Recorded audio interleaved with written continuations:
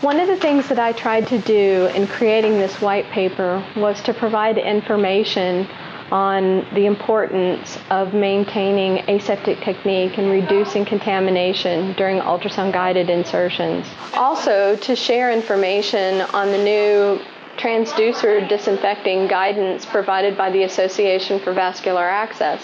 Today, with patients that are coming to the hospital, we see more than 50% of them that have some form of difficult access. They present challenges in locating veins, in putting the catheters into the vein and then maintaining it for a successful insertion when we have to do multiple attempts to gain access. This not only makes patients unhappy, but it also increases the liability of the hospital in many cases.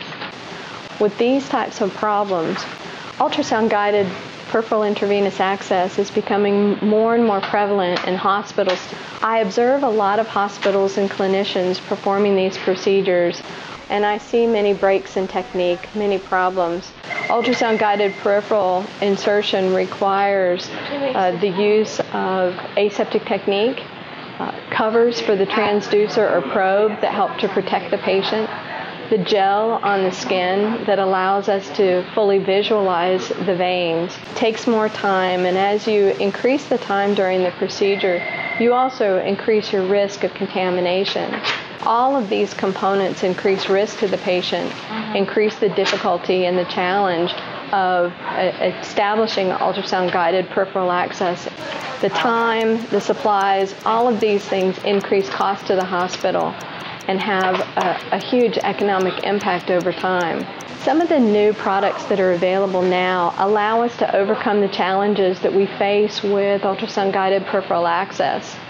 Being able to maintain aseptic technique is most important, and having a dressing and a securement device that allows us to separate the gel from the skin and not have the transducer ever touch the skin helps to aid in maintaining that aseptic technique. I believe that the information that's contained in this white paper will help to serve clinicians to have a better understanding of options that are available to them to help to improve the procedure, both for their success, for patient safety, as well as to reduce the cost.